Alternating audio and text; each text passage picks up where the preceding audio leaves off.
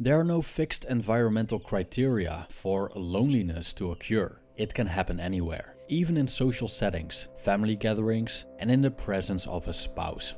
We can feel alone in large groups of people, but the experience of loneliness can be totally absent when we're in solitude.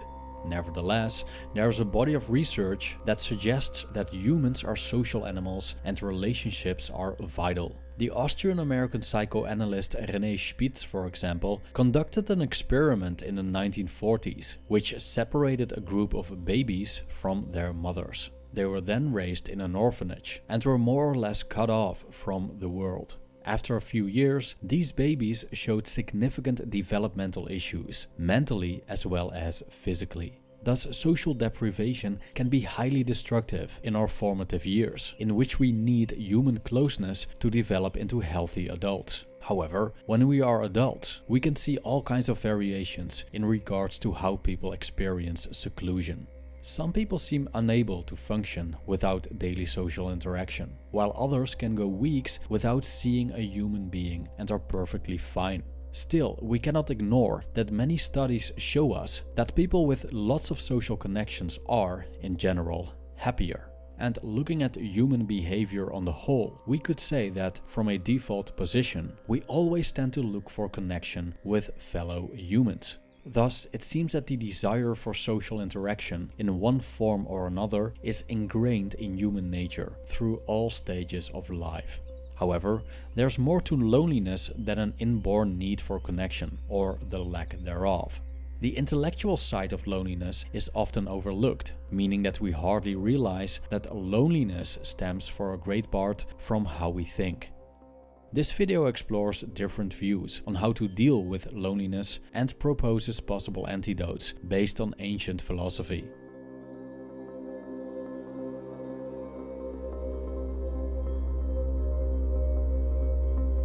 We all need social interaction to some extent, which in the current age is increasingly provided by technology. Modern hermit life often goes hand in hand with online social networks. Thus, not everyone who is secluded is deprived of social interaction. Unfortunately, this portal to the world, also known as the internet, isn't a guarantee that our experience of loneliness will be reduced. This could be because of the quality of social interaction and perhaps the lack of physical contact, like hugging, shaking hands, or touching one another during a conversation. But the funny thing is that having a large group of friends that meets each other in person every week, or having a full house, that is, a spouse, 2.3 kids and a pet, doesn't guarantee that our experience of loneliness will be reduced either. Sometimes even the opposite is the case, as actor Robin Williams stated before he passed away. "I used to think that the worst thing in life was to end up alone. It's not. The worst thing in life is to end up with people who make you feel alone." End quote. By observing human behavior, it becomes clear that the experience of loneliness may be evoked by, but is not dependent on, external circumstances. The sages of old noticed this. A primary example is the Buddha, who saw loneliness as a form of discontent with the present moment. Thus, loneliness comes from the idea that something is lacking. But when we think that there's something lacking, is there really?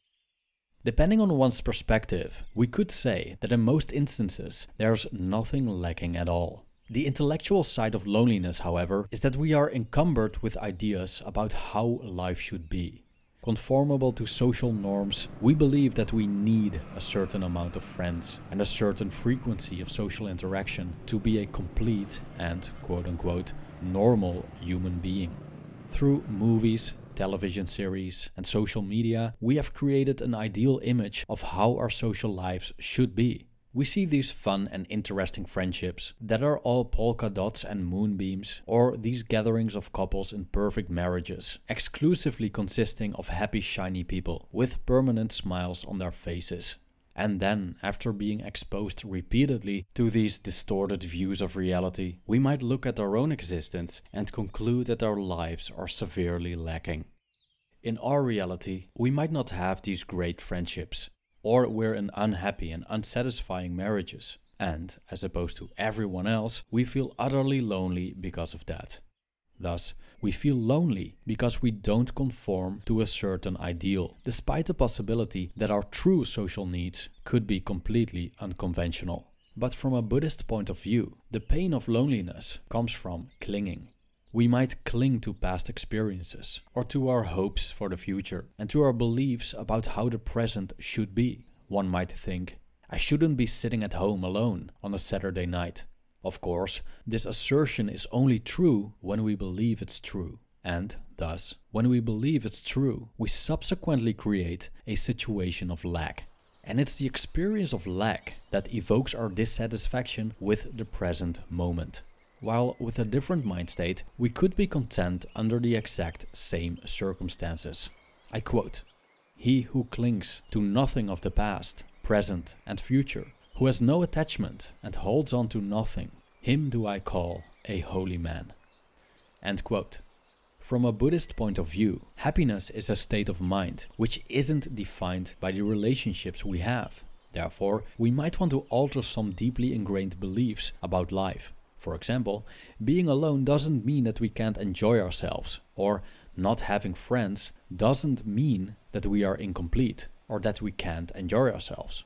Happiness is defined by the position we take toward the present. This means that through the acceptance of what is, we can experience the cessation of loneliness and even start to enjoy our solitude. Knowing that our thoughts and emotions are changeable and the eternal present is not, we could make way for a different attitude toward solitude. As the Buddha stated, pleasant feeling is impermanent, conditioned, dependently arisen, bound to decay, to vanish, to fade away, to cease. And so too are painful feeling and neutral feeling. So anyone who, on experiencing a pleasant feeling, thinks, "This is myself," must, at the cessation of that pleasant feeling, think, "Myself has gone." End quote. The Stoics make a distinction between being alone and forlornness, also called eremia. Forlornness can be compared to what we call loneliness, although it's slightly different, as forlornness is a state of being lost or forsaken. To a certain extent, this is what we feel when we're lonely. We could be surrounded by life and still feel intensely alone, as if we're separated from everything.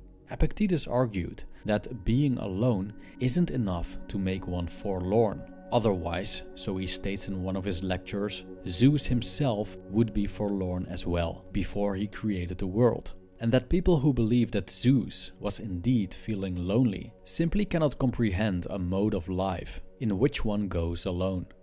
Epictetus states that spending time alone is also part of life and that we shouldn't shut the door to this experience. I quote, "But one ought nonetheless to prepare oneself for this also, that is, to be able to be self-sufficient, to be able to commune with oneself, even as Zeus communes with himself, and is at peace with himself, and contemplates the character of his governance, and occupies himself with ideas appropriate to himself. So ought we also to be able to converse with ourselves, not to be in need of others, not to be at loss for some way to spend our time." End quote. We are not in control of our circumstances, which means that we cannot rely on the entertainment that others give us. External factors are fickle, and so are social connections. One day we may be surrounded by friends that provide us with the joys of companionship. Another day we may be on our own. And when we don't know how to be in our own company, we'll surely be confronted with feelings of loneliness. Instead, we better learn to be alone, to create a bond with ourselves, to appreciate ourselves, and to enjoy our own presence. As Jean-Paul Sartre once stated, "If you are lonely when you are alone, you are in bad company." When we're happy by ourselves, we don't need other people to keep us company, so we become more independent of outside circumstances. Socializing then rather becomes optional than necessary. Now let's see what possible antidotes we can distill from this information. The Buddha saw loneliness as a form of discontent with the present moment. As there's something happening or not happening that we don't agree with, we cling to our beliefs of how life is supposed to be, and because our beliefs are not in agreement with reality, we suffer. The Buddhist way to overcome this is changing the way we think about the situation we're in. That being alone is neither good nor bad. It's just the way it is. Our happiness doesn't rely on external circumstances, but on how we position ourselves toward them. An antidote we could distill from this would be, in short, to change our position towards loneliness. The Stoic philosopher Epictetus observed that people have difficulties with solitude, and many of them can't even imagine a mode of life in which one functions alone. But for most of us, it's inevitable that at some point in our lives we spend a period of time alone. Thus, according to Epictetus, we should learn to develop a positive relationship with ourselves, so we can get through these periods with ease. Moreover, the ability to be alone and run our own affairs makes us more independent of other people, so we become less needy for their attention, validation, and approval as well. An antidote we could distill from this would be to become self-sufficient, so we don't need people to be happy and content. As moments of communion come and go, and fortune gives us what she wants us to give, whenever she wants to give it, we will only hurt ourselves when we strongly desire for companionship when it's not available. To conclude this video, let's briefly explore another piece of advice from Epictetus that's relevant to this topic, which is the temperance of our desires and only wishing for what fortune has in store for us. When we are restlessly sitting at home by ourselves, suffering because we are in a state of lack, we could also choose to not reach out to people, hoping that they'll fill our emptiness. Instead, we could find contentment in our solitude, while still being open to social interaction, if this happens to occur. In this way, we align our desires with the natural course of things.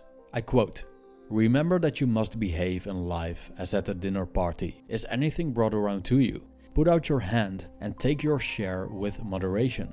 Does it pass by you? Don't stop it.